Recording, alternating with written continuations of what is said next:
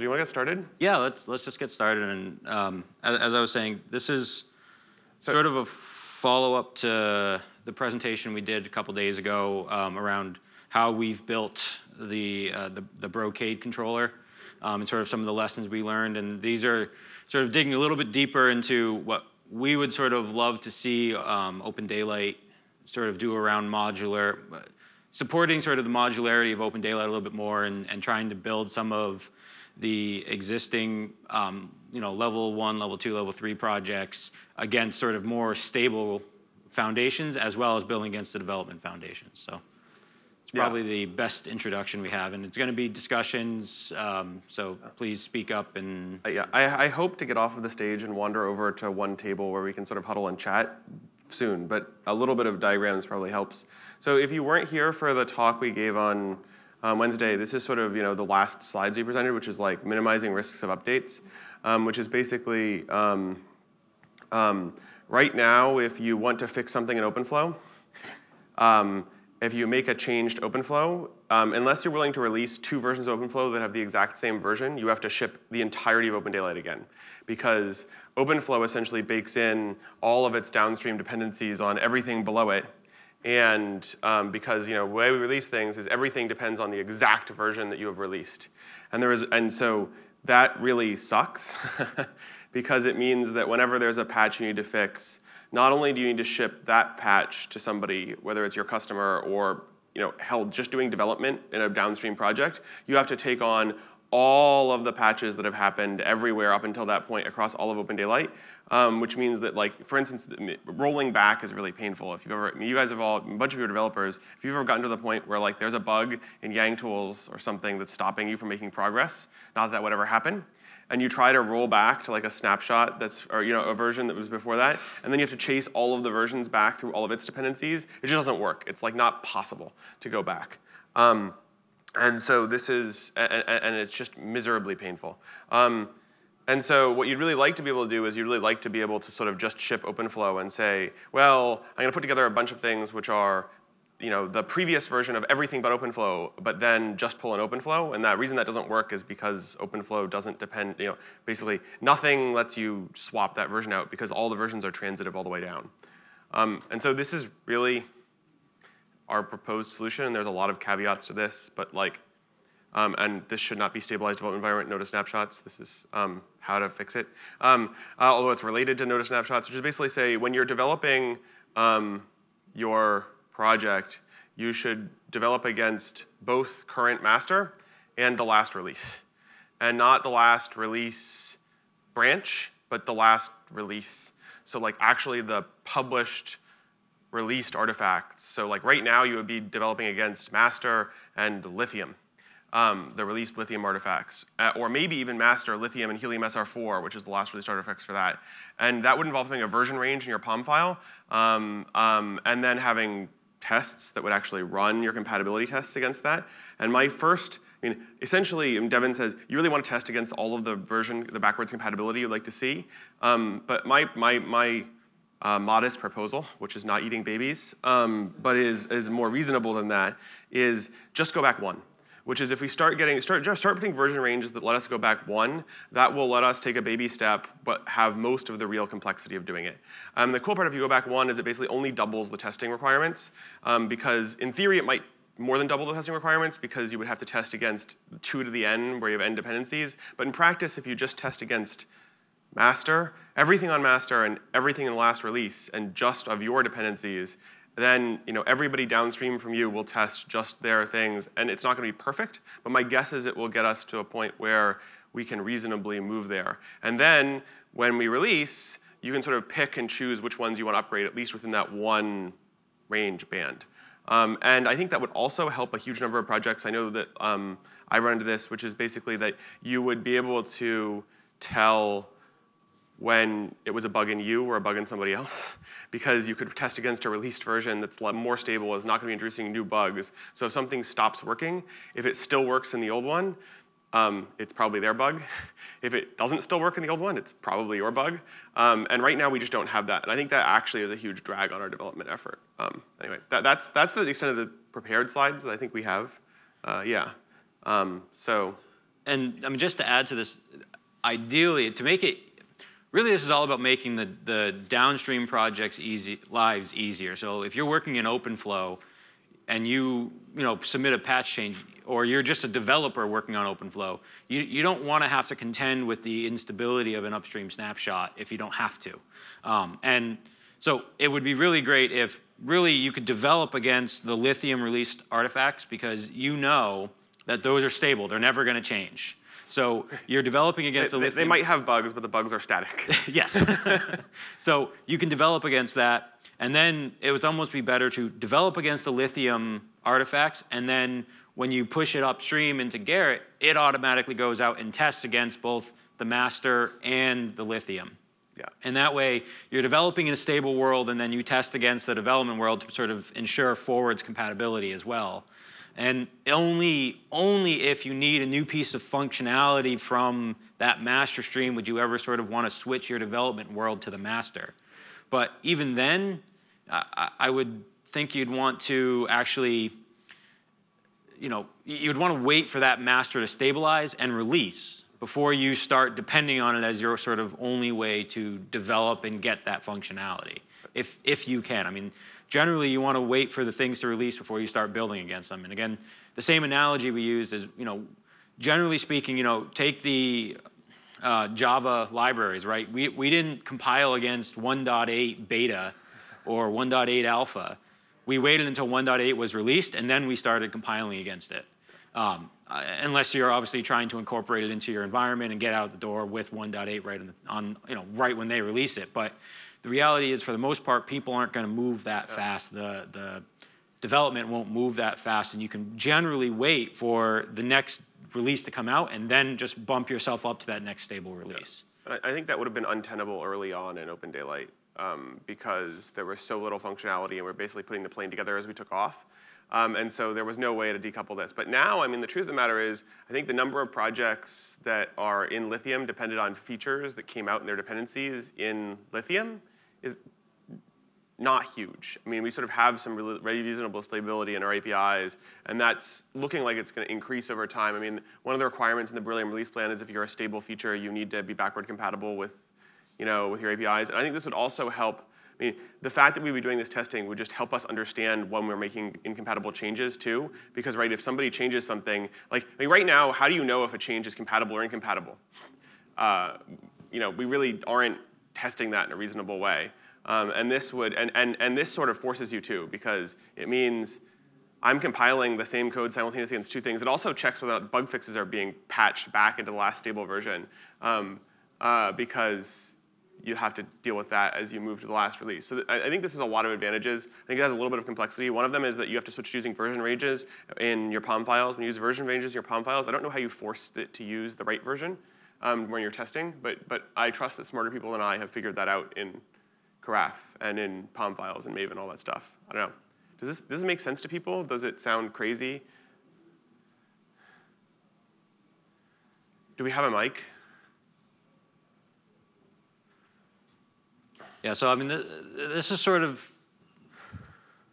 this isn't something that one or two people can change in the community. It's something where really the projects need to make the decision. Do you want to kind of make your developers' lives easier and be a little bit more? No, we want to make our developers' lives harder. And so it's something that the community will sort of need to decide to do. But yeah, so this is just me. One, Colin handed me the mic, so I'll ask something, and also some clarity that a place I'm not super clear on. How does this relate to a potential future world where we are doing continuous release and our minor version is getting bumped every night and our new release thing is every night? So I think this is a baby step towards that. I mean, so if you're going to bump your build release every single, like a couple times a day, every time you build. So for those of you, there's, in semantic versioning, there's 4 numbers. There's major.minor.micro.build. And I meant to say micro, by the way. You meant to say micro? Okay. And that would be like every week or something like that. So if you do micro every week, I mean, if you asked me, I would say that you would express your range. So when you place a dependency in a POM file, you can either express a particular version or you can express a range, and the range can be inclusive or exclusive on either end. And so you can say, like, I want to depend on, like, 4.1 inclusive to 4.2 exclusive. And if you're not a math major, that's this kind of thing on this end and this kind of thing on that end. But it basically means that if no matter what it is, if it's less than this, you'll use it. If it's equal to that, you won't. So you basically say, when I bump my to 4.2, which would be bumping my minor version, I would fail when you tried to load me because I don't have my dependencies met. That's pretty straightforward. So it's able to be supported pretty well by the versioning scheme we have. Yeah. And so basically, and you have to do that in order to make this work, which is you have to say, like, my dependencies are, whatever lithium version is to beryllium inclusive or exclusive. Not all of our projects are doing full semantic versioning yet. Is that correct? That is absolutely true. Right now, no projects are doing full semantic versioning.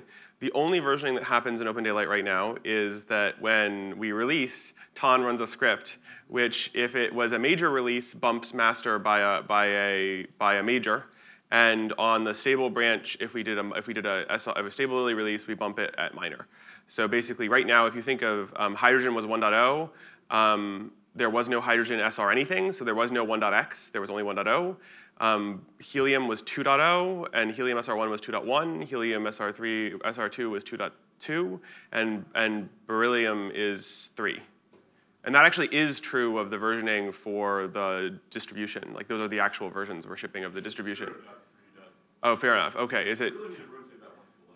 Fair enough. Fair enough. Yeah, so another thing is, I think some of our tutorials actually tell projects to create 1.0 as when they create the initial project. And then the script, when it runs into that situation, it turns it into a 3-digit version. And then there's at least one project using 4-digit version. So I think it'd be less confusing if we got all projects to agree on, let's use like 3 digits. So that I agree. It's sort of orthogonal to this. I think as long as you agree on sort of what happens when we bump, as long as everybody agrees, when we do a major release, this happens. When we do a minor release, this happens. And we should probably move that one to the left, and we can do that pretty easily by changing our scripts.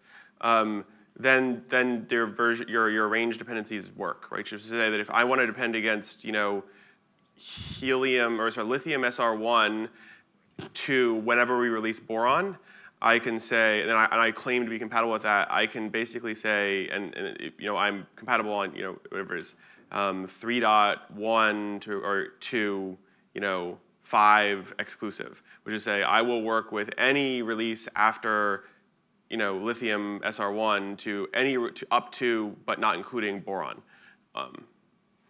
And so now the hard part about that, just expressing that dependency is trivial, right? Like that's just a matter of, it's annoying, you have to go through and change all your POM files, but that's not that hard. We have to change some scripts to understand that there are range dependencies. We have to change, there's a whole bunch of tooling around range dependencies that we have to build, but it's not that complicated. The hard part is testing, and that's what I don't understand. I understand it conceptually, which is that if everybody tests against every sort of release that they're theoretically compatible against and master when they build, you'll know if anything breaks. What I don't know is how to actually make that happen from a Maven standpoint, which is how do you force a range dependency to get collapsed into a particular point for testing?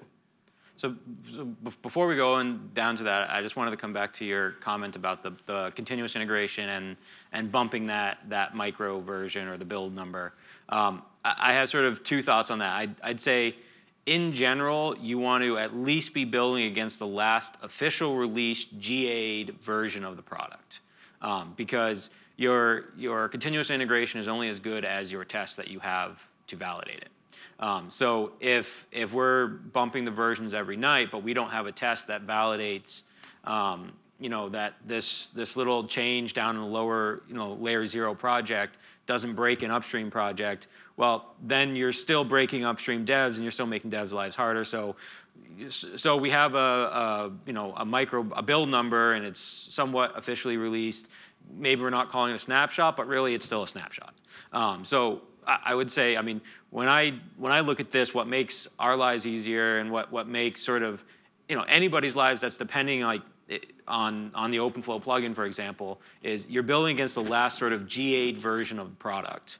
And that way, you're basically saying, if for some reason something went wrong and the Beryllium Layer 0 core projects were delayed by 3 months, 6 months, maybe it was a year, you're not delaying the release of that OpenFlow plugin to get in the clustering enhancements that we want, to get in some of the other functionality there. So that's sort of the desire, is always build against the latest GA'd version for step 0. Always build against the latest GA'd version, and then really it's, if you want, against the master branch. That'll just help to detect incompatibilities, but I would almost say the more important thing is building against the latest GA'd version of the product as your sort of your goal. And so you may be delayed 3 months, 6 months from taking advantage of the new stuff, but you're also not blocked by that unstable development branch. What about APIs for the newer version or unstable version? So to repeat the question, what if you need APIs from the unstable, from the development branch? That's where you do one of two things. You either say, well, we are now tied to that development branch, so we need to bump ourselves and we're going to take all the risks that come with it. Or 2, you try and get that development branch to accelerate a release of a stable version that adds those APIs. Then why are we blocking against the GA version and not the API free state? Why are we saying because there's 2 different goals here. One of them is that you want to be able to get the most recent APIs, and the other one is you want to be building on a foundation that is not fluid. And the answer is, at API freeze, your foundation is still fluid. It's just the API, you laid a skeleton, but it will still hurt you. Yeah. So I think I get it now. So you're saying switch from building against the GA version to the development branch once the API freeze happens. And so, like Colin was saying, oftentimes I've seen literally just API stubs get put in right before the freeze date, but the interface is there, but the implementation isn't. And then you're working on the implementation for the next 2 or 3 months, fixing bugs, implementing it, changing the way it works, and that always has the risk of causing instabilities and breaking things. And until you have let's say the time to test was 0, the ideal thing would be if you put a core and a patch into a layer 0 project, you would test everything above that to make sure you didn't break anything before you actually allowed that patch to go in. I'm pretty sure right now we only test the functionality within the project. So if you put a fix into Yang tools, you're only testing that you don't break Yang tools, and maybe you go 1 step above the controller. No, okay. So you're only testing that you don't break Yang tools. You don't test that you don't break the controller or the OpenFlow or something else. And then when you start rolling these patches up, I think we've all experienced that, where something goes down and you have to wait sort of 8 hours or something for the fixes to roll up before you can start building again. And that's where you just building against the stable GA'd version of the product is safer in the long run. So you're basically asking for us to be able to not just verify that the patch builds cleanly and does the unit tests, but also to essentially gate that patch from being able to be merged in upon not breaking the world. That's ideal. That's sort of the holy grail. We've had that conversation. And I use the word gate on purpose because that's what you're asking for. No. There's gate. So we've had this conversation in the past, and the argument has always all right. So I'm going to put on my ed hat, which is that's ridiculous. If I fix a bug in controller, and that exposes a bug in OpenFlow, I should not be punished for that. I should be able to merge it. And I'm going to put my Colin hat back on and say, that's ridiculous. You should be able to test your downstream people and figure it out. You owe them that. They're depending on you. But anyway, the result of that argument is that we haven't done that, in addition to the fact that it would massively increase our testing requirements. Although that being said, we're pretty close to running every single test on every single patch anyway. But it doesn't inform back into Garrett. But There's no way we can do that the way we're currently doing it. Yeah. And so I think that's orthogonal, which is there's an orthogonal thing, which is, hey, wouldn't it be great if we knew when a patch was going to break people downstream? And that might reduce the risk of developing against master. It's not going to eliminate it because we don't test everything. And the truth of the matter is that like even with so internally at Brocade we started developing against master. And that shot us in the foot immediately. And then we started developing against the latest master that passed all tests unified. So we actually depended on our own Nexus, and we only published Nexus artifacts as a snapshot if the entire project end-to-end built with that patch in it. So the result is we were only introducing a new version of master when the whole thing worked.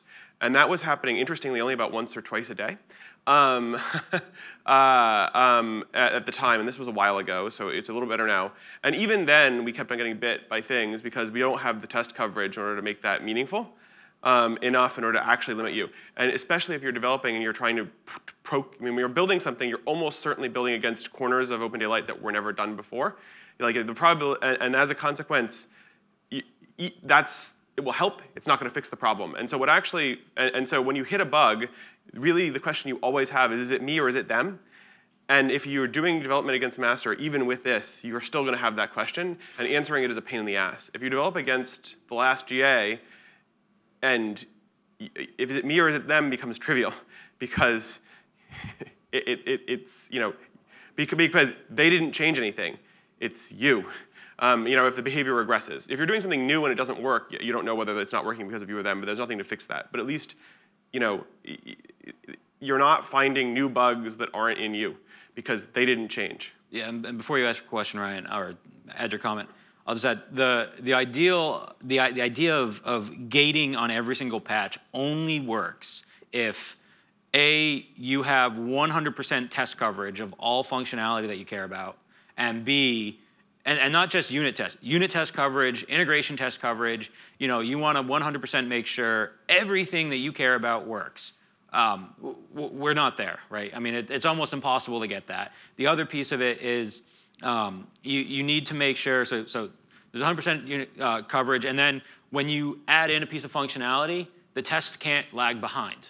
So when you add a piece of functionality, that addition has to include the tests. And if it doesn't, well, then there's you lose the benefit of any gating methodology. So there's really this sort of nirvana of, yes, if you want to say 100% true CI world, everything's 100% test coverage, everything you care about is covered. You don't put a change in, or when you propose a change, every test is run everywhere, and you gate if anything blocks because you've changed something that either somebody was depending on the bug. The Ed Colin discussion. I'd say for the nature of this conversation, let's just agree that is nirvana, and we're not going to get there in the next release or even the next couple of releases. And let's probably, so if we don't have that 100% stuff, we need, you're back to sort of this idea of you want to be building against a sort of stable version of the product, that will never change, which is really GA. I mean, that's really the only thing that we can say will never change. And then, you could do monthly releases or weekly releases that add more stability, but you're still, you're still putting yourself at risk of saying, is it me or is it them? And so by having a GA version, if you build against the GA versions, then you do a patch that says, I'm bumping my support now to build against the next GA version of the product. You know that the only thing you change in that patch is the versions of the downstream dependencies. So therefore, if something breaks, you know that there is an API change or an implementation change. It either exposed a bug in your code or it's a bug in the upstream, but that's where you then can make you can have the conversation about, did you break something in your implementation that now you need to do another patch for or something. So I'd say we probably should steer away from this nirvana of continuous true integration and all this and focus more on the idea of, do we want to build against a GA version of the product and potentially only against a GA version of a product? I mean, I think that's going to be up to the projects to ultimately decide, but And that has the advantage that it's something we already build and ship and have, as opposed to continuous release, which involves a whole other moving part, which is actually producing those released artifacts, right? So it has the advantage that it's doable now. I feel as though this could potentially slow us down a lot and kind of destroys the cross-project synergy that a lot of our groups have. That's why I was asking, why don't we do it against the API freeze date? We have different offsets at different times, kind of for this reason. Even if they're going to put a stub method there, I can localize my changes by mocking or something like that, something more elegant. And, if they don't end up following through on their contract, then it's an API change. There's going to be a waiver. It's going to be pretty obvious that I need to make changes. Yeah, I mean, that's an idea of adding, you're going down to a finer level of granularity, which reduces the risk of breakage. And I mean you have a good point of there is some synergy within the projects, and if you were to wait, like if you were to take all the projects and say, you got Yang Tools at the core, and then you have MD-Sal. So MD-Sal is 6 months behind Yang Tools, and then you're 6 months behind MD-Sal. Now all of a sudden, you're a year and a half, or 2 years out from getting a bug fix if there's something in Yang Tools. So I think you're right there. One way to fix that is you start speeding up your releases of the downstream projects. Instead of it being 6 months, be more targeted, be more focused, and have it be every 3 months. I mean, I know I'm going to point at Jamie over there because he's sitting over there. Carafe, they do service releases every 6 to 8 weeks. Is just a routine. So, I mean, that's one way to solve that problem. But I mean, maybe the baby step is when that API date comes, we do some type of version change internally, and that's when you bump all the higher level projects up or something. Sorry. My concern is that this coming release, as they're improving clustering APIs and such, am I gonna have to wait until the next release to utilize those? I mean, this is something we needed yesterday. It slows down the development process significantly. Yeah, so this is the building the plane as you're taking off. Making sure you have that wing in place as you start to take off the ground, and that's where the projects will need to make the decision of, well, I really depend on this new feature that's coming in. I can't wait the 6 weeks for it to get in there, so I'm going to start using it right away. I think in that scenario, your idea of bumping up or changing your development branch at the freeze date is probably the next best solution, because at that point, your APIs aren't going to change. You can start to take advantage of the stuff, but so. So I have a different take, which is that you are the uncommon case, and as are most of the people in this room, and that most projects are not using most new features in each release. So OpenFlow plugin is going to use the new clustering features, and everybody's going to use OpenFlow plugin, but the OpenFlow plugin API ought to stay the same whether clustering works or not. And so everybody above OpenFlow plugin is actually going to be insulated from that. They can use the Lithium normal one with no clustering support, and they won't have clustering support, but you know what? They'll still work with the old OpenFlow plugin. And everybody that's downstream of them could work with the new one, and they will get clustering support for that. And my guess is the API changes to OpenFlow. I mean, OpenFlow plugin shouldn't change its contract to its applications based on clustering. If it does, that's a bigger problem, and I think that's actually probably something we should watch. But most projects, most of the time, are not, at least in my experience in this release, are not picking up new features from their downstream things. And when they do, I absolutely agree that, right? When you have to, you have to. I mean, you're not compatible with the old version of Yang Tools anymore, or controller anymore, because you need their new API. Like you're saying, and that happens, right, in projects all over the place, which is that you have some big feature shift that happens, and backward compatibility doesn't work, and there's a significant shift. Python 3 is a really great example of something where, it sucked. You couldn't get from 2.x to 3, and so that happens. But I think that's less common than. So if you're a core developer of OpenDaylight, it seems like that's everything, but I think that's not true. I think that, and this is sort of one of the experiences I've had being TSC chair, is that there's a huge swath of project out there that does not behave the way the core developers of OpenDaylight see it.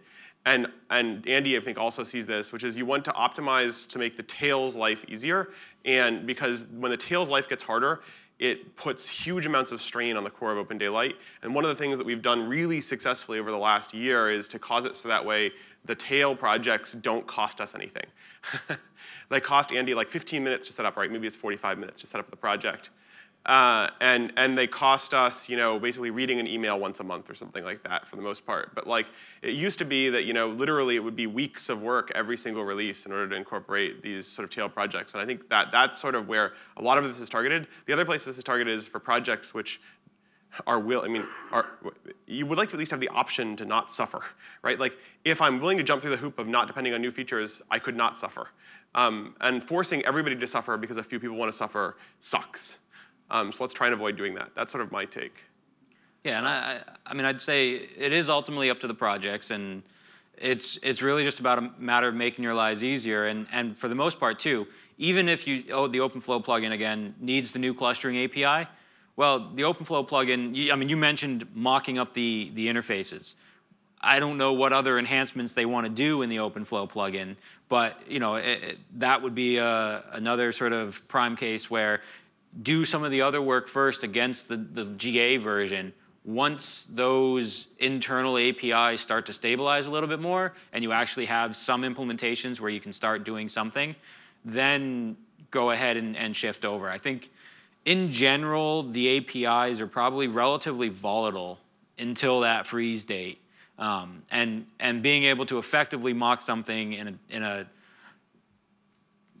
quickly is I guess it may work out great, or things may change a lot, and you spend all your time mocking and you haven't achieved anything. So I think you're still going to always have an advantage. If you need a brand new API, you're always going to have an advantage building against stable until there's something there for you to start taking and using.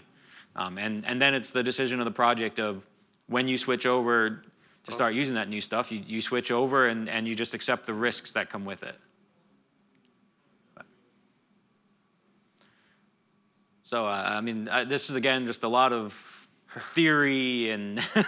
So the next step is somebody needs to actually go try and make some of this work. And that's, going to involve, getting a whole bunch of projects to switch using ranges in their versions.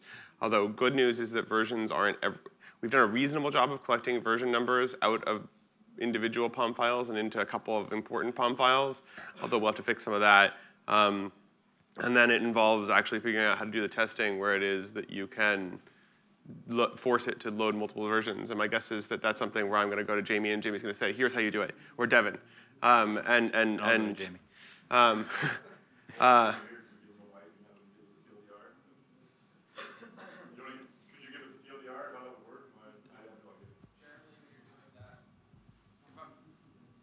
If I'm understanding correctly, generally the way I'd be looking at that is in PAX exam, you're going to be loading your distribution, and then you're going to have a set of tests. One's going to be throw in this particular plugin from SR4, throw in, run your test. Next iteration, run in from Lithium, run that plugin, run the same set of tests.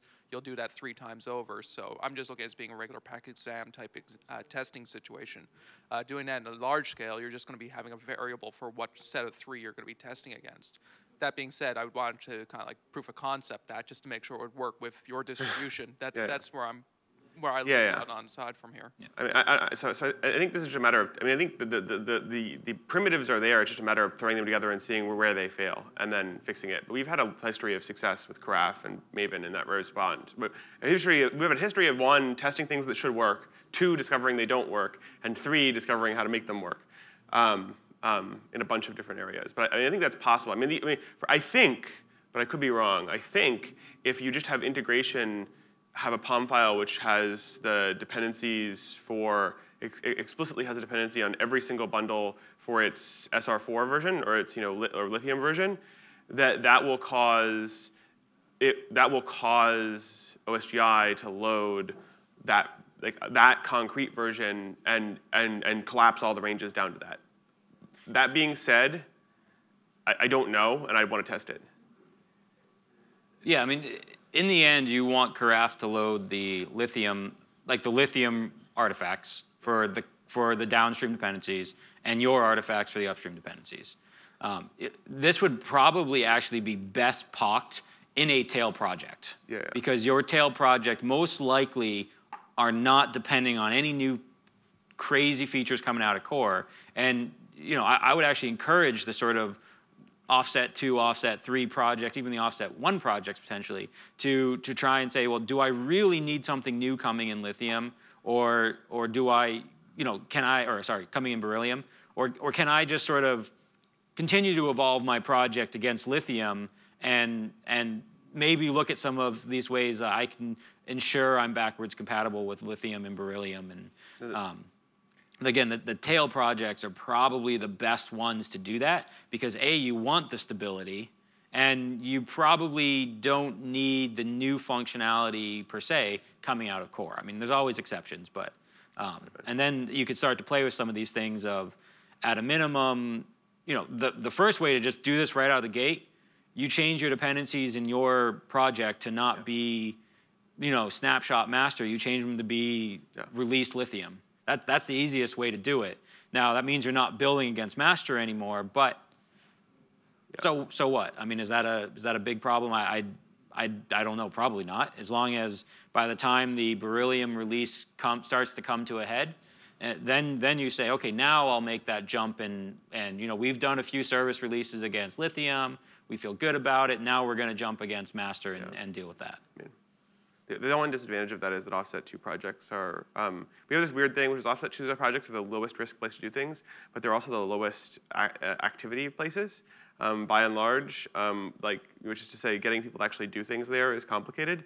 I'll throw out TTPs as something that would go play with this. I mean, that's sort of, I don't know. I mean, it's not a toy project, but it's something which I sort of do in my spare time and would be willing to try a bunch of the stuff out with. I don't know if there are other projects that would like to play with this, but I think anyway. I think this would help develop. I think this will. I agree. This will slow down. Well, it will give no value when you really need to have tightly coupled projects. I think like service function chaining and group-based policy in lithium was a really amazing example where like they were really actually building a feature here and a feature here like on a day-by-day basis and testing them. And this is going to fail miserably in that case. It's going to, and so you're just going to you're not going to use it, right? You're not depend on the previous thing, and you're just going to give up. You're going to say these 2 projects are mutually dependent on their version snapshots. We're going to have to couple them at the snapshot level, and I would argue that's an example of a failure of reasonable separation of concerns. But it happens, so be it. They're snapshot dependent on each other. But I think if done correctly, this doesn't slow that down. It just doesn't give it any value. But I think this is going to massively speed up development in the case where that isn't true, which is, and my personal experience from that is just watching the internal development at Brocade. I mean, I think we literally sped up by a factor of 3 in our development when we stopped developing against master of OpenDaylight and started developing against the last release, because it was literally every development effort we went through every single day, at least once a day, was having to ask, is it me or is it them? And like, that is just so destructive to your ability to get anything done. And I'm watching that happen also in the OVSD project against upstream OpenStack, where we really should not be doing master. We should not be doing snapshot coupling with OpenStack. We really, really, really need to be testing against a fixed version of OpenStack and against a variable version of OpenDaylight, and a fixed version of OpenDaylight against a variable version of OpenStack, and not this master. Don't change 2 variables at the same time. It will cause you so much pain and misery. And so I think it doesn't help you in a couple of special cases, but it massively helps you in the general case. So I see we have about three minutes left or so.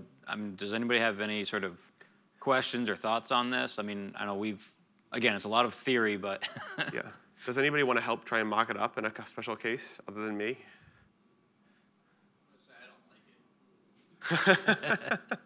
It's no. It's a valid opinion, and it.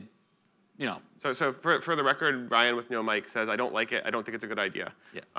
And also for the record, just so that way, Ryan works at Brocade, and Ryan is one of my favorite humans. So so this is there are clearly differing opinions. All right.